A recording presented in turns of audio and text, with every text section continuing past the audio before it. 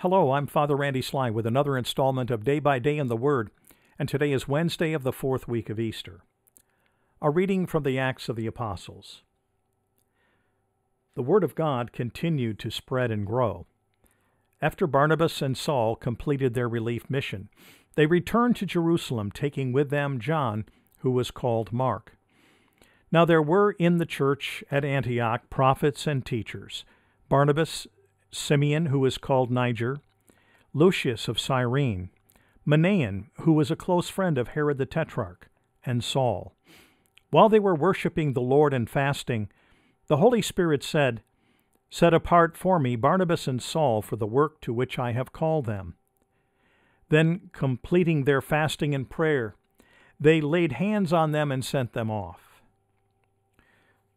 So they, sent forth by the Holy Spirit, went down to Seleucia, and from there sailed to Cyprus.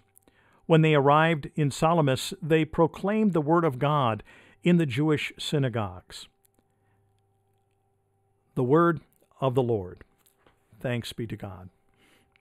This little passage, very small, but again contains a great event.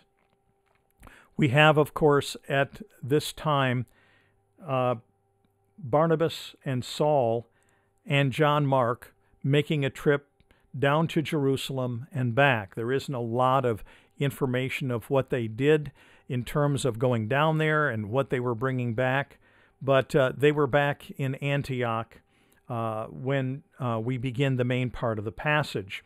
And it's there that we see this small group that were worshiping. Barnabas, Simeon, Lucius, Manaen, and Saul. And very, very different people. You had a Cyrenian, you had one who was a friend of Herod the Tetrarch, a member of royalty. You have Saul, of course, and Barnabas.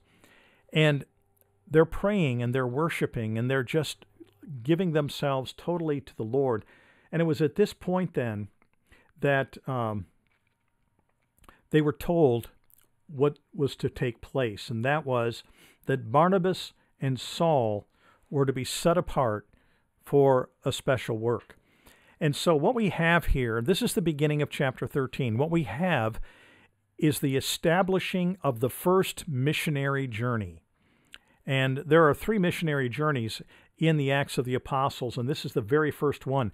And so we're about to accompany Paul and Barnabas and John Mark as they take off. And they're going to start by going across part of the Mediterranean, go into the island of Cyprus and do some ministry there. And so this is the beginning of the unfolding of the gospel to other parts, going up into Asia Minor, to Greece, and so on. And this is the beginning as these two were set apart. And one of the things that I love is the setting for how it was done. It wasn't that they sat down and just kind of took a map and said, well, you know what, you guys, we're just going to, I think you're the ones that ought to go, and so here's where you ought to go, all of that. No, this was truly a work of God. And so the establishing of the first missionary journey happened in the context of worship, fasting, and prayer.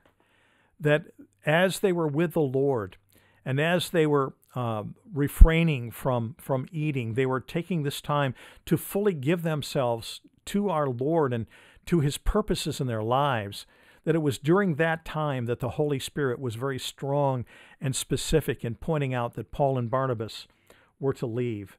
And that way, of course, Simeon and Lucius and Manaen would remain behind there at Antioch to continue the work there. But this is a time for establishing. And again, one of the things that it reminds us of today is that when we are seeking to find God's purposes in our life, there's nothing better than prayer and fasting to help do it. To set ourselves time to be alone with our Lord and to worship Him, to praise Him, to pray, and again, to withdraw ourselves even from food and nourishment, that this will be a time when we're going to give priority to the Spirit. And it is in those occasions that our Lord can speak so powerfully and so dramatically to us.